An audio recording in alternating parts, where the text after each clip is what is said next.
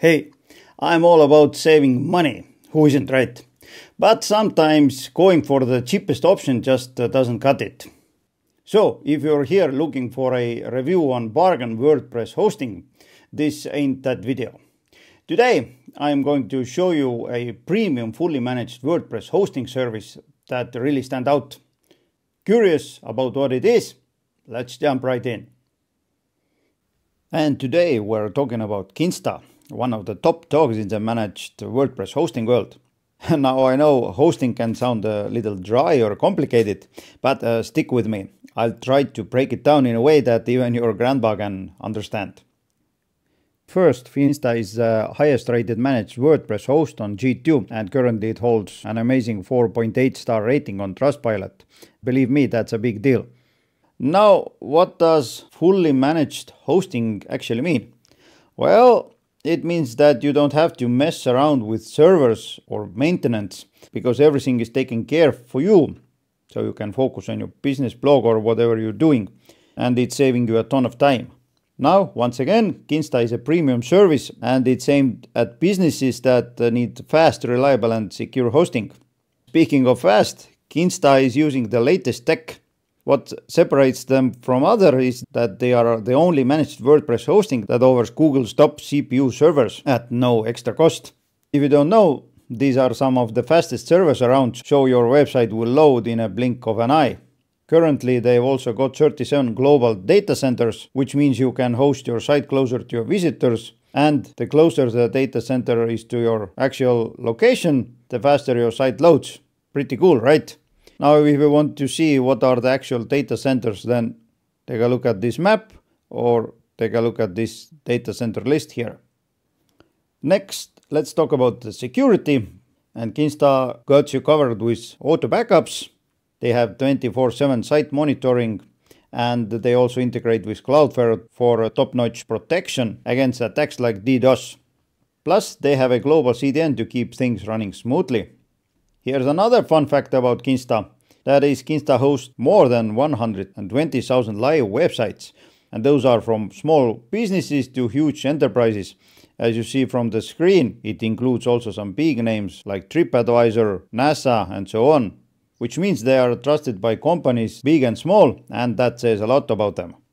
Now, I don't know about you, but for me the support is one of the most important things about web hosting. So, what does it mean? If you ever run into any issues, then no worries, because Kinsta has 24/7 human support. That means no annoying chatbots, no AI, and you'll be talking to real knowledgeable people. Now you probably wonder, how much does it cost? And it depends on your needs. If we take a look at the pricing, then you'll see that there is a single site plans, multiple site plans, and agency plans. Those are the current prices. You can switch between the monthly and annual pricing. If you choose annual pricing, then you will get 2 months free. That is approximately 17% off. So, if you're looking for a reliable, fast and secure hosting, then Kinsta might just be what you need. Alright, now that we've got the money stuff out of the way, let's dive into the settings and the other cool features. There's a lot to cover, so buckle up. Now when this is out of the way, let's log in and see what can we do here.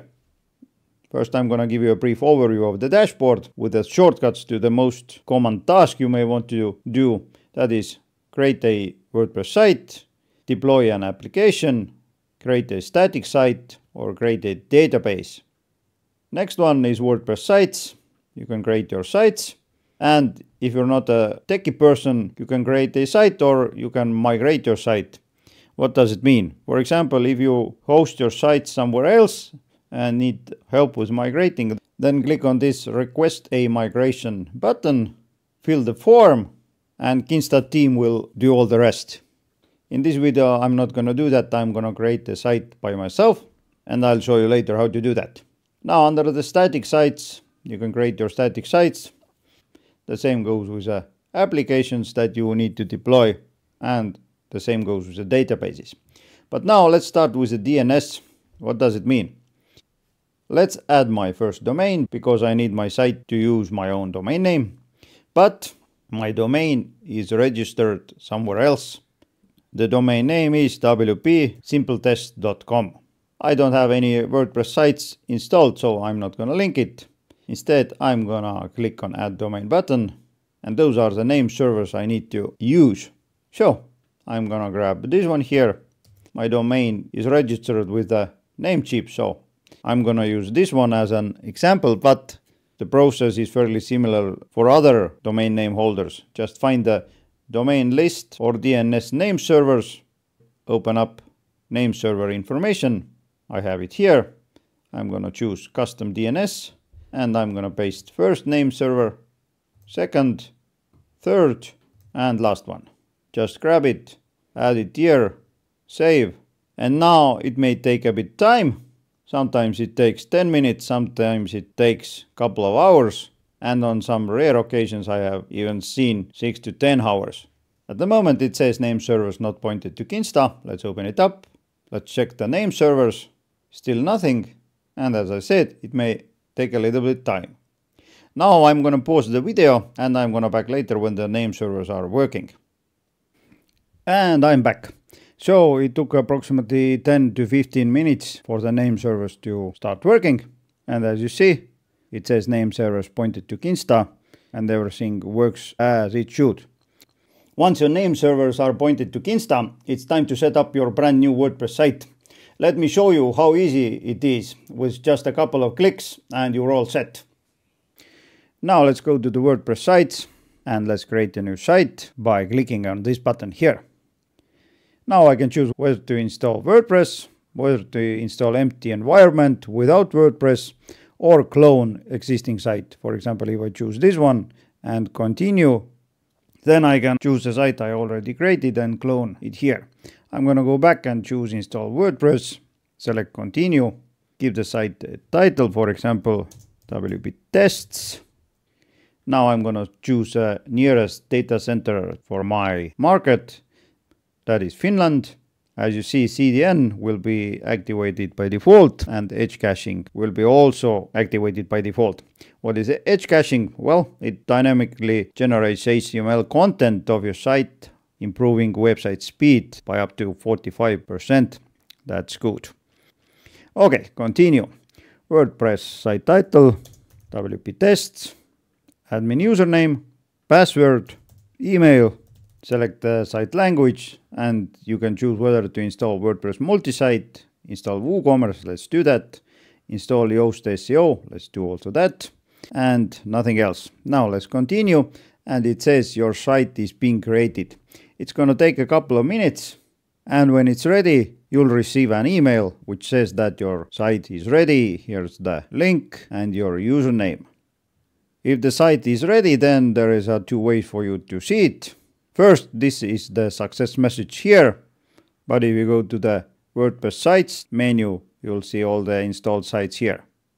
This one is ready and this one is in the process to be created. Next, I'm gonna connect this site to my own domain. That is, instead of the wpsimpletest.kinsta.cloud, I would like to display wpsimpletest.com. So I'm gonna go to the DNS. Open up this one here, scroll down, and as you see there is a linked WordPress site. I'm gonna add a site, select this one here, click add linked site. It says linked WordPress site changed on wpsimpletests.com hosted zone. If I need to change it, for example, on a staging area, I'm gonna create a new site and later want to change it, then just click on this change button, select your site, and done. Now there is another thing I need to do. Take a look at this DNS records part here. Let's add a DNS record. I'm gonna choose my site, this one here.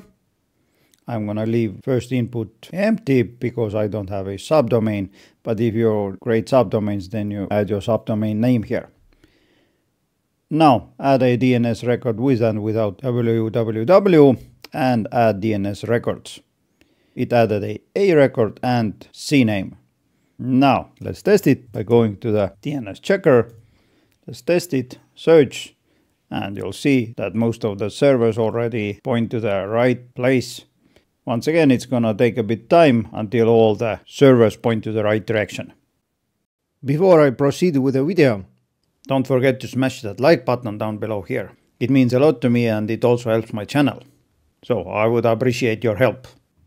Now let's go back to the WordPress sites. This is my site. I just linked to my domain. Let's open it up and let's see what happens here. First, this button opens up your WordPress admin panel, or you can visit your site just like that, or go to the admin panel. If you go to the plugins, you'll see that WooCommerce and Yoast SEO have been installed as I wanted it to. These are the environment details. You'll see your site IP address for external connections, and so on. If you need to access your server with a SFTP or SSH, then these are the credentials here. If you need to access your database using phpMyAdmin, then click on this button and use these credentials. If you need reverse proxy or need to increase your PHP memory, then you can do it here, but pay attention that you have to pay for these separately. Next, you can transfer your site or reset your site or delete your site. Under domains, you'll see the status of your domain and linked DNS zone. This is the one we did a minute ago. Under the backups, you'll see daily backups. Already it has created a backup, and I can use this button to restore the site. If you need hourly backups, then you can purchase it as a premium add-on. You can choose between 6-hour backups and hourly backups. But you can also create manual backups. Just click on Backup Now button, give it a title, for example, Test Backup. Click on a button, and depending on your site size, it may take 10 or 20 seconds or a couple of minutes. For me, it took approximately 10 seconds because it's a blank site. There are also system-generated backups. It says that we automatically create backups before specific actions, and we store system-generated backups for 2 hours to 14 days, depending on its type. If you need external backups, Amazon S3 or Google Cloud Storage, then those again are premium add-ons. If you need to download your backup, then downloadable backups are displayed here. Next, let's take a look at the tools. There are a bunch of tools you can use. For example, you can restart your PHP, which is useful if you need to resolve some issues that lead to site speed problems or connectivity trouble. You can enable WordPress debugging. If you need to find and replace any values in database, then you can use this tool. There are also New Relic monitoring, password protection, force HTTPS. You can enable geolocation.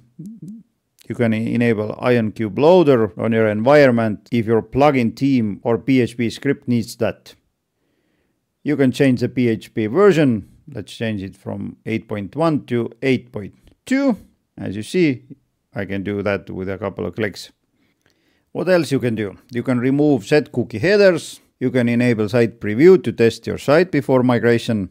And you can enable early hints, that is, you can improve loading speed by allowing the browser to preload resources before serving the response from the server. Just click on Enable button and done. Now, there is also a tool called Dev Kinsta. What is it? It's a tool that allows you to create WordPress sites in your computer without the need to have a hosting. Now pay attention that this is a development tool. If you're a beginner and you have a site in your computer, then it's not available for others to see. It's just for developing your site. And with the help of this tool, you can do it in your computer. It's here. You can download it by clicking on this button. Next, if you need to add some redirects to your site, you can do it here. Under the themes and plugins, you'll see what themes and plugins are installed on your site. You can activate or deactivate them here. For example, if I activate this Hello Dolly plugin using my Kinsta dashboard, it says your plugin is being enabled. Now if I go to my site, refresh it, you'll see it's activated. In a similar way, I can deactivate it. Next, let's go to the add-ons. There are some premium add-ons for disk space, premium staging environments, PHP memory, reverse proxy, Redis caching, hourly backups, and external backups. If you're dealing with a bot or spammer and need to deny some IP addresses, then you can do it here. Under the analytics, you'll see also resources available to your site. You see the plan usage, CDN usage, dispersion. You can see the performance, response times, cache info, and geo and IP information. Under the caching, you can enable the mobile caching. You can clear your site cache, that is the edge cache, which was activated by default.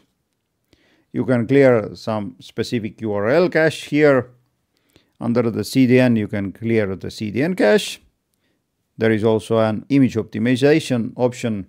Currently it's set to none. I can set to lossy or lossless if needed.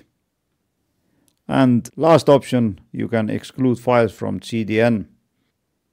Next option is for server caching, and if you need to clear it, then this is a button for you. Next one is Redis caching.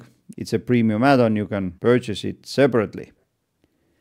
Now almost there. There is a application performance monitoring. You can enable it here. And what will it do? It will track and analyze slow transactions, database queries, external requests, and WordPress plugins and hooks. Pay attention though that there is a notification about using this tool may impact site performance while monitoring is enabled. Don't forget to disable it when you have collected enough troubleshooting data. Next one, you can add users with service level access, and these are the people that have access to this site here. Now you can see the user activity, and last one is logs. So all what is needed for managing your site is right here, and you can reach them with a couple of clicks. All this sounds great, but I wondered how much faster is Kinsta compared to regular hosting. So I decided to test it out by migrating one of my test sites to Kinsta and measuring the speed of these sites. Let's check out the results. Now it's time for a speed test. That is, as you see, I have my test site here. This is hosted with Kinsta. I migrated this site from my other hosting, that is this site here. So this is not Kinsta hosting and this is Kinsta hosting. I ran a website speed test. As you see, loading time for non-Kinsta hosting was 2.3 seconds according to the pingdom. And according to the pingdom, the same site loads within 751 milliseconds, that is less than a second, almost 3 times faster than the regular hosting. Now let's compare the admin dashboard. I'm going to go to the WooCommerce and orders. Let's open up my Performance Analyzer browser extension, and it says that this page loaded within 1.1 seconds. It has 174 requests. Now let's do the same test with a non-Kinsta site. I'm going to open up WooCommerce, orders. Let's open up the Performance Analyzer. And it says that it loaded within 1.6 seconds. So with a Kinsta, it was approximately half a second faster. These are the tests with the tools, but what I usually like to do, I'm going to go to the site and just browse. As you see, I opened it with a private view and it's lightning fast. I'm talking while I'm browsing, and as you see, everything opens up really fast. So just open up the products, add to cart, go to the cart, go to the checkout. Everything is lightning fast. Awesome. Now let's go back to the dashboard. And as you see, it has changed a bit. I see that there are 2 sites, WP Simple Tests and W Tests. Analytics dashboards displays already some information, and I can access my sites directly from these links here. Now let's delete the site. Let's go to WordPress site. I'm going to open up this one. It's not connected to my domain. I'm going to scroll down, click on delete site button. I confirm that I understand what is going to happen. I need to add this text here. Click on delete site. It says deleting. It's going to take a couple of seconds and then it's done. Now a couple of other things before I wrap up. Top here you see all the notifications. Next there is a link to the support and documentation. And under your name you can change the user settings and company settings and log out. If you need to search for something, then you can do it here. Before you jump to the next cat video, check out the next video on your screen right now. In it, I'll walk you through how to migrate your site from one server to another without any hassles. So make sure to watch that next. In the meantime, take care.